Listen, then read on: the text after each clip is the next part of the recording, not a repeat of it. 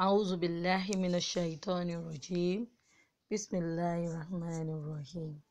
Dear students, Assalamu alaikum wa rahmatullahi wa barakatuh. You are welcome back to our e-learning class. My name is Mrs. Rahmat Rahim.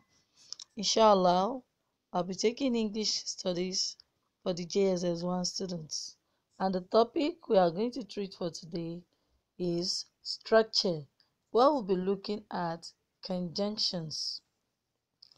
The book we'll be using as our reference material on this topic is NOSEC, that is New Oxford Secondary English Course for the JSS1 students. This topic can be found on page 177. At the end of the lesson, students should be able to explain what conjunctions mean, and at the same time, students are expected to use conjunctions effectively in their daily sentences. In our previous lesson, we discussed increase your word power, where we looked at words that are associated with government and politics. There, the meaning of government was given. Politics was also defined, as well as some words like democracy, like manifesto, the legislature, the executive, the judiciary, the electorate, the nominee, and so on and so forth. All these were explained in details in our previous lesson. Now to the topic of today. Like I said earlier, I said our topic for today is structure, where we'll be looking at conjunctions. First and foremost, what do we mean by conjunctions? Conjunctions are words used to join or link up words, phrases, clauses, and sentences. The most commonly used conjunctions are and but. That is the conjunctions that are mostly used, that are used often, more often. They are and but. Let's look at the following examples. The man and the woman are on their way. As you can see on your screen, you can see that the and there is marked out to show you that we are using the conjunction and to join the man and the woman in the sentence. Also, we also have the spectators were seated, but others were standing. We can see that we use this to show a kind of contrast between the spectators and others. That is, while some spectators were seated, some were standing. There are many words that are used as conjunctions, and they are used for different reasons in English language. For example, we have words like also, though, as well as besides, in order to, because, therefore, either, or, until, as a result. Although, to mention but few. We have a lot of words that are used as conjunctions. We use these conjunctions for so many reasons, like I've said. We use it within a sentence to join two phrases together, to join two clauses together, to join two words together. We also use it in our daily write-ups, that is in our essay writings, in our compositions, where we use it as paragraph linkers to link one paragraph to another, to give a follow-up from one paragraph to another. Now let's look at these conjunctions, their uses in sentences according to the functions they serve, that is the functions they perform in sentences. First, we have conjunctions that are used to show relationship or similarity between a particular word or a particular group of words and the other. Look at these examples.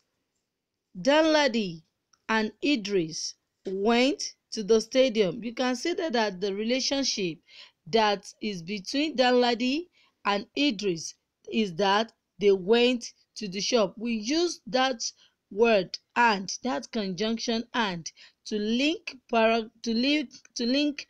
Danladi and Idris together in the sentence. Also, look at this.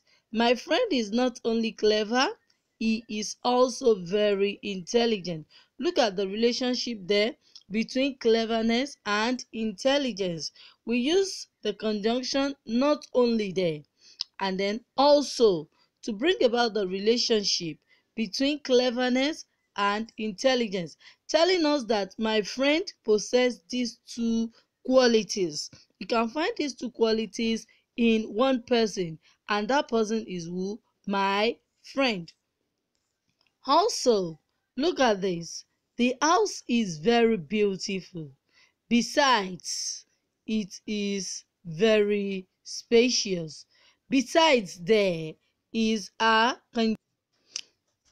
conjunction that is used to show the relationship between beautiful and then spacious. That is, those two qualities that the house we are talking about, the house in question, possesses.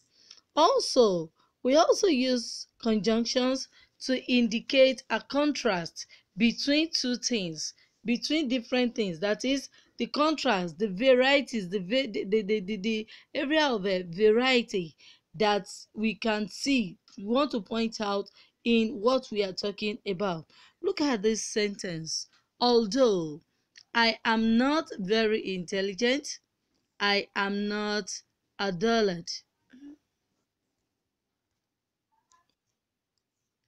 Although I am not very intelligent, I am not a dullard. There we are looking at the contrast there. That the contrast between being intelligent and being a dullard. We can see that these two words are different words, two deep opposite words entirely. Also, look at this another example. Ngozi is quite intelligent, but she is lazy. Look at the contrast between the two.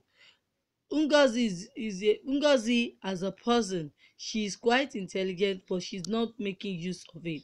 Look at that but there. She has that quality, but she's not using it. She just abandoned the quality. We are using but there to show the contrast between intelligence and laziness. Another example, even though she arrived early, yet she was not given. Look at that. The person arrived early as speculated, but despite that, she was denied being given what she went there to do. You can see the contrast there, the two opposite words that are placed by side and using conjunctions to link them up. We have although, we also have yet. Conjunctions are also used to show a result of an action. Look at this example. The student prepared very well. Consequently, he passed with flying colors in the examination. So, as we can see there, as a result of that student's well preparedness, he was able to pass the exam excellently. Another one, as a result of the bad weather, the flight was cancelled. You can see, because the weather was not good, so the flight has to be cancelled. That is the reason, given the reason now why something happened, or the result of a particular action that took place earlier, then the event that followed. So we also have, he failed to do his assignment, so he was punished. Because he did not do the assignment, that is the reason for his being punished. That is what that example is telling us. Apart from this, we also make use of conjunctions to indicate choices, that is, to choose between one thing or the other. Let's look at this example. Either Adamu or Bala will play the match. There we have two people. We have to choose out of Adamu or Bala. Anyone we decide to choose among the two of them is going to play the match for us. Also, we also have another example there. Would you prefer either Adamu or Bala will play the match? We have to choose between the two. Also, we have another example. Would you prefer book or pen? You can see that we have either book or pen. You have to choose out of the two. We have another one. Now you have to note this. If you use either or between two nouns in a sentence, the verb that comes after it will be in a singular form. That is, you use is. You are not going to use and as you have in the case of, you are not going to use are as you have in the case of and. Look at the example I'm talking about so that you understand it better. Either you or the boy is, that's what I'm talking about, is to be held responsible. You can see that I didn't say are to be held responsible, because either or, that is, we are going to take one out of the two. So we are going to treat such a sentence as a sentence that is taking a singular subject. Therefore, the verb that will go with it is going to be in a singular form. And that's the reason why we have is. Let me repeat the sentence once again. Either you or the boy is to be held responsible. I want you to mark that is there as used in that sentence. Now, we also make use of conjunctions to link two or more actions that happen simultaneously. That is, when one action was taking place, another one was also taking place at that same time. Look at the example so that you can understand it better. The woman was cooking in the kitchen while her husband was reading in the living room. That is, at the same time when that woman was in the kitchen cooking, the husband was also in the living room reading either the newspaper, a magazine, whatever. He's just reading a particular book. Look at another one.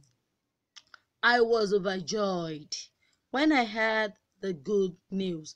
You can see two things happened there. I had a good news, and at the same time, that good news I heard made me to be what? To be overjoyed. So I had a good news and I was happy. We also make use of, look at another one, as I was walking towards as I was walking towards him, he zoomed off the car. Two actions happened there. I was walking and another person was what? Zooming off, that is driving away his car. Two actions happened at the same time there. We also make use of conjunctions to give reasons for an action.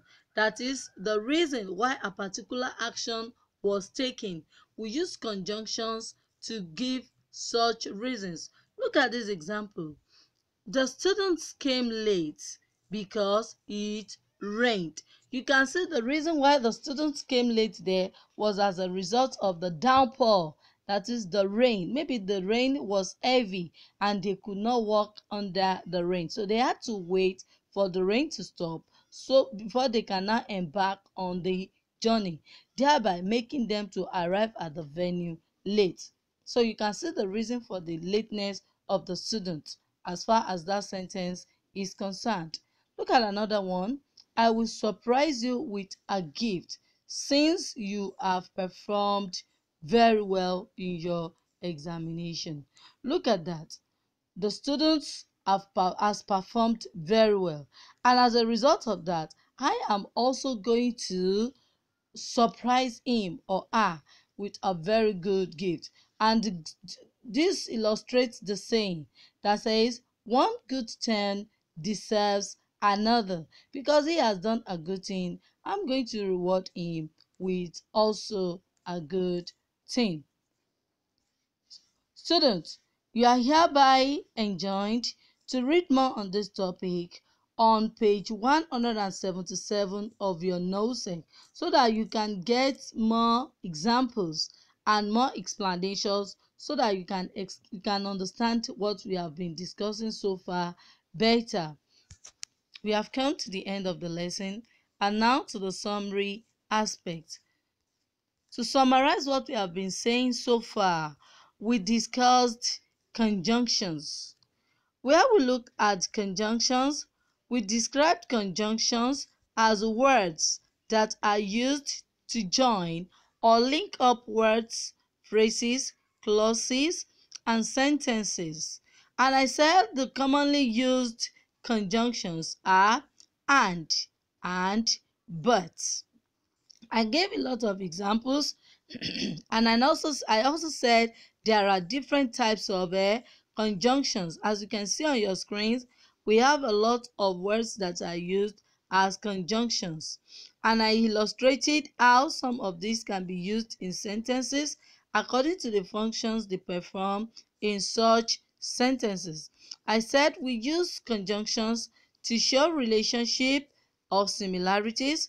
I also said we use conjunctions to indicate contrast. Conjunctions are also used to show results of actions. We also use conjunctions to indicate choices. We use conjunctions We use conjunctions to link two or more actions that happen at the same time, that is, that happen simultaneously. We use conjunction to give reasons for actions, and we have a lot of examples on this, as you can see on your screen. As you can see on your screen, I believe you have gained from what we have said so far, and if that is the case, attempt this question I'm going to roll out. 1. Divine conjunction. And 2. Mention 3 types of conjunctions. Now, for the assignment on this topic, students, you are to attempt the exercise on page 178 of your NOSEC Book 1. For you to have access to this assignment, you have to visit the CTY e-learning portals, as your assignment shall be marked accordingly. We have come to the end of this lesson. May Allah put barakah in what we have learned so far. Wassalamu alaikum wa rahmatullahi wa barakatuh. Bye for now.